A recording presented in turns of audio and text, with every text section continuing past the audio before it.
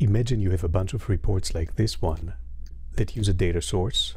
In this case, Extreme Sample Database 11.5 is an ODBC data source. You need to replace that data source with a new one. Here's how you can do that with Visual Cut. So if I switch to Visual Cut, I can pick up a report that already contains the correct data source. And I'm going to right-click that report and select Update Data Source in other RPTs based on this report. I'm going to click that, and a new dialog opens up. And that dialog just interrogated the master report, which is listed here, and found out that it has a data source called Extreme Sample Database 2008. That's the data source that I wish to use as a master and apply to the other reports. Where are those other reports? Well, we can select those reports that we wish to update. And this drop-down gives me an option to select multiple reports in a folder, or I can select from a directory tree. I'm going to do that and select this demo folder that contains a bunch of reports for me. So I'll click OK, and the dialog now is populated with all the reports that are found in that folder and all its sub and sub folders.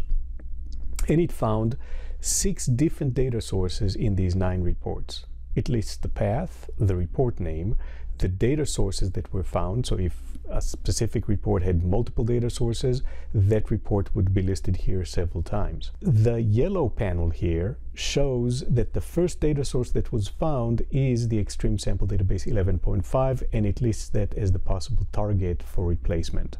If I want to change that to something else, all I need to do is click and pick up one of the other data sources. So now that we picked up a master report with an Extreme Sample Database 2008 data source that we wish to apply to all the target reports listed here in the grid, and everywhere we find Extreme Sample Database 11.5 in those reports, we're going to replace that with the Extreme Sample Database 2008. I'll click to do that, and it tells me that 3 reports will be updated and saved to a temp folder. 3 reports because only these 3 have Extreme Sample Database 11.5.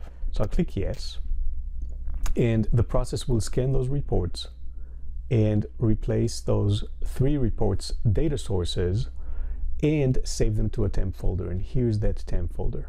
I can see an indication here on the right hand side that these 3 reports were updated and saved to a temp copy. I'll click yes to open that folder. First, there is a folder that contains all of those subfolders.